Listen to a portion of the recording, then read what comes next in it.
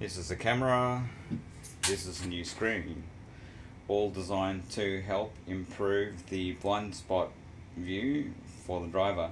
The problem with the E1 trams is this, that the pillars when they were designed were far too large, creating blind spots for the actual driver. The E2 trams actually alleviate that because the pillars are actually so much thinner. To compensate for that, what they have done is they have actually gone ahead and organised a screen which sits here, and a camera which actually sits over here.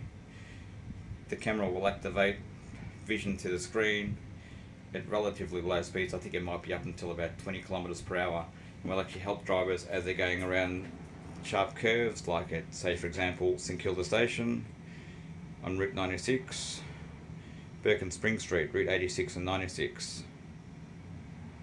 The cameras will be fitted to all E1 trams and will be commissioned shortly.